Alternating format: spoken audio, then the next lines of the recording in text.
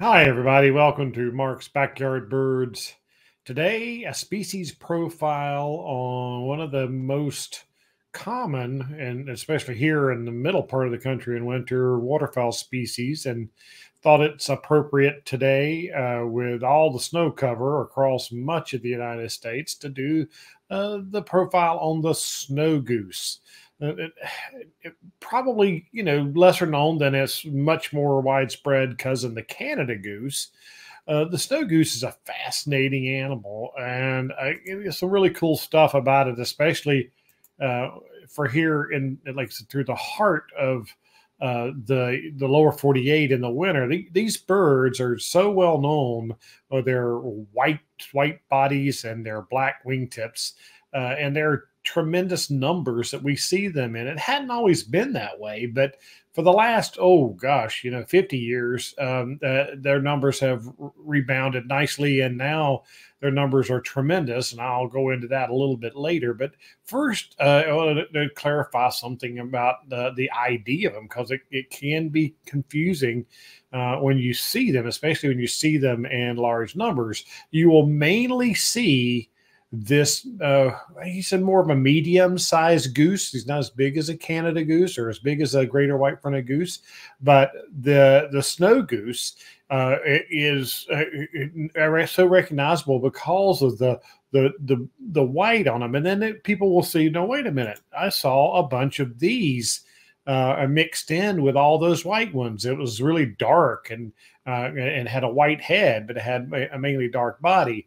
Well, this is a color morph. This is, if you want to think about black labs and chocolate labs and yellow labs, this is the blue goose, and that is a dark pigment that is gene that's locked just one gene in the goose's body, that whenever they're born, they may have, it may be this dominant, and they turn out to be blue geese instead of just a classic snow geese. And here's a mixed flock of them on the water up at Los Bluffs National Wildlife Refuge near here.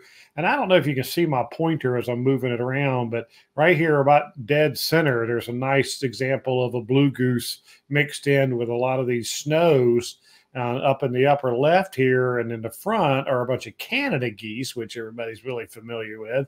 And just right behind those three Canadas on the left is a blue goose, and then there's a greater white-fronted goose behind it. I know the image is kind of dark on a very cloudy day, but you can pick out the blue geese here among the snows, and this is a pretty good example of a mixture of them on the water. We famously here we see this huge migration coming down in the fall, when these birds nest up on the Arctic tundra. So they're up at the top of the world where they nest, and once those freezing temperatures start to come in, and they know, I mean, Daylink tells them it's going to get really cold, really frozen. We got to get out of here.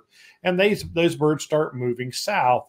And here in Missouri, in Kansas City, we are right at a prime flyway for them. They follow, once they get down in their migration and they head south, they lock into flyways along major rivers. So we have the Mississippi Flyway and we have the Central Flyway, with a lot of geographic markers for them whenever they're migrating. And they tend to get funneled down those two major river systems, the Missouri and the Mississippi. And so the state of Missouri gets tons of these birds in the winter months, the fall and the winter months, until things freeze over. And of course, they're mainly going to feed on grains. They disc cornfields and soybean fields and grain fields.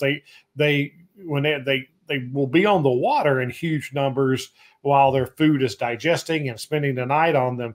But during the day, early morning, they take off and they go out into the farm fields and they feed. And then after noon, 1 or 2 o'clock, they start returning to the refuge in huge numbers. And when I mean huge numbers, I mean you can see them in hundreds, dozens or hundreds. You can see them in thousands, a tremendous wave of them. And you can also see them in millions. Yes, that refuge, I think this picture was actually taken in March, especially in return migration in the spring. That's when the numbers really tend to peak up at Los Bluffs. It depends on water levels and things like that, drought conditions, all.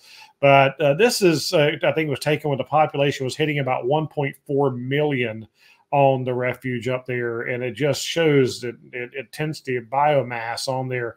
And what they're typically reacting to when you see this now, it can be them coming back in from feeding, but when they're on the water, they will be disturbed by bald eagles, especially come flying over the flock, and it gets them up, and they get up and they swirl and they honk and they fly around trying to confuse the eagles, and then they settle back down. And I have a video that Carrie shot a couple of years ago up at the refuge, and I'm going to play it. And I can't talk during that, so I'm just going to play some of it and let you listen to the sound of. And this is only a few thousand snow geese. Can imagine what this amount of them sounds like when you listen to this. Snow geese at Los Bluffs National Wildlife Refuge in Northwest Missouri.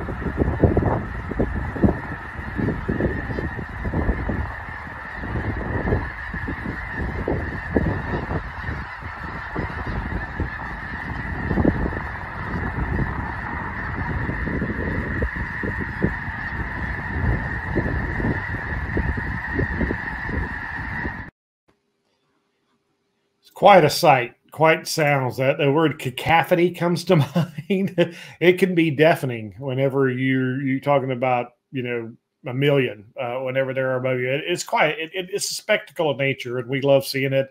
And it happens pretty much every fall here up at the refuge. The only times I've been the 32 years I've been going up there. In severe drought years, there's just not enough water for them, but they're typical conditions. They're just huge. Now, one of another real familiar sights, and I actually showed this picture during my program about bird names, group names. These are skeins, is what this is known as. These large flying V's of snow geese. And again, this is up at the refuge as they're coming in and flying. They fly in these V formations to conserve energy. The lead bird is taking all of the brunt of the wind resistance, and it passes on that savings to the birds behind him, and they switch out and take turns as lead bird. So we see this quite a lot. So we're going to go back to this because there is one bird that is very much like a snow goose that will be mixed in with them that you have to separate them out. This is a classic snow goose. And when I talk about the identification between these two, I want you to really focus in on the bill and notice this grin, this black grin look, gape in the bill on the snow goose, and a pretty long bill. Well, the other bird that looks a lot like them that we get here in winter mixed in with them is the Ross's goose. Now, you guys out to the west, you see a lot more Ross's goose than we do. Notice this bill. The bill, has no gape or smile in it as the snow goose does. You can see that grin and that one back, the juvenile bird back behind him there. That's a juvenile snow goose. Well, this is a Ross's goose, and the bill is also much shorter and stubbier. And the other thing to look at is right up against the feathers of that bill is gray, and then the rest of the bill is orange. And that's not the case with the snow goose. Their bill is all orange from tip to the right up against the feathers. Now, so Ross's geese are much smaller, and here are three of them. and here's a juvenile snow goose behind them, and ones that are in transition. But this is 3 Ross's geese together, which is kind of hard to find in flocks, and especially when you're talking about tremendous, huge flocks trying to pick out the Ross's goose in them. And you think, oh, well, Ross's geese are smaller. I just have to pick out the small geese. Well, unfortunately, that's not the case all the time, because within snow geese, there are small individuals and large individuals, just like in humans. And so you may have a small snow goose that you will be fooled by. I think it's a Ross's goose, but you really need to look at that bill. Then the grin is, if the grin is there, if the gray is up against the tech. They, like I said, these birds are hardy. They nest in the top of the world. They withstand really cold temperatures. And in my recent program on how do these birds survive such cold temperatures, well, remember, I don't know if you watched that video or not, but I talked about the birds like snow geese and a lot of those cold weather birds, a lot of birds, period, add feathers during the winter. They have a lot more feathers on their body during the winter months because it helps for extra insulation. And of course, their legs, the capillaries are really, really close together. So the cold water coming up from the feet and the warm blood coming down from the heart mixes together, and passes each other and warms each other up. So there's no shock to the system as the snow goose, the cold blood runs back up to his heart. So they can withstand really cold weather. The bald eagles that I'd mentioned earlier, follow them down, because you figure with 1 million birds, just 1% natural death. The birds fly, hit together. They are older birds or sick birds. The bald eagles have made a living of following these huge flocks of snow geese and just cleaning up the dead ones. They will kill a healthy one every once in a while, but most of the time there's just so many dead ones or dying ones because just natural death. The eagles take advantage of that. So that's why we see eagles so much with the snow geese migration. So hope you enjoyed the program. If you did, please give us a like, give us a share if you're on YouTube. I hope you've subscribed or will subscribe. Share them with your friends and let them know about us. Thank you so much. Come by and let's talk birds.